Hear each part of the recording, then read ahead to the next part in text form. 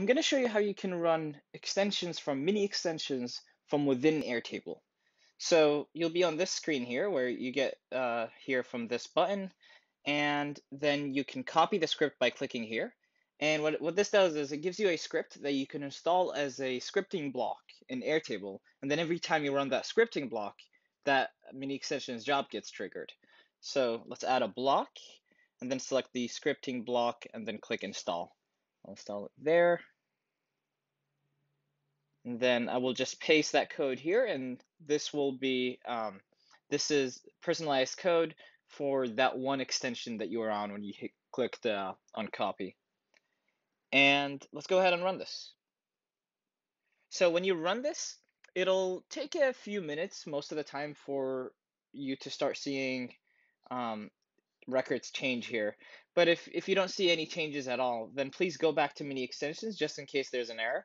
Like if there was an error while running it, you would see that error over here. But in most cases, it's expected that it would take, like, let's say 2 to 3 minutes or something like that for the results to start showing up. So the extension here got triggered, and as you can see, the longitude and latitude got filled. Now, one of the cool things about having the mini extensions in the scripting block is that you can actually trigger it with Airtable's automations, which means you can, for example, trigger it every time a new record gets created, right? So I'm going to demonstrate how you would do that. So you go to automations, click new automation, and this is, I think, a pro account only feature for Airtable.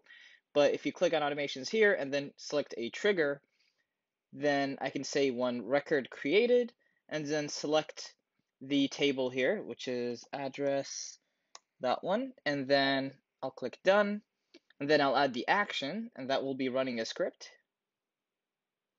And then I still have that script from earlier. I'll paste it here, and I'll do finish editing and be done and switch that on. So let's try it out now. I'm going to create a record and add that there.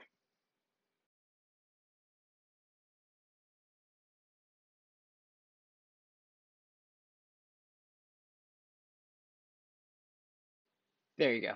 So it takes a while for the job to finish up, but the idea is you can set up these automations and link them to that script, and then the script can run whenever you'd like.